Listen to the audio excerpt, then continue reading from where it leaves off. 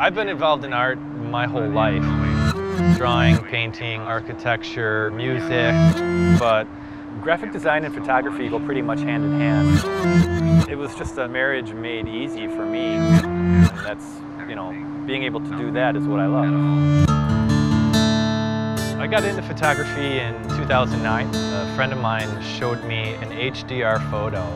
Basically looks like a hyper-realistic painting, and I was just awestruck. My style can vary, but I do find I'm always drawn to the natural urban and grittiness that Chicago has to offer.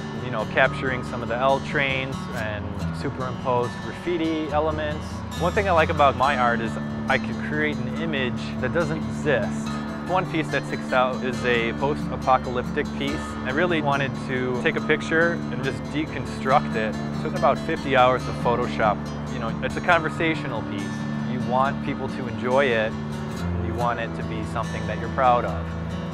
When I'm doing an art show or an art fest, one of my favorite things is to kind of be a fly on the wall and just observe people's reactions. And oftentimes they don't see the image in its entirety right away. There's something subtly hidden in there and it'll hit them, and that first smile or that laugh is why I do what I do.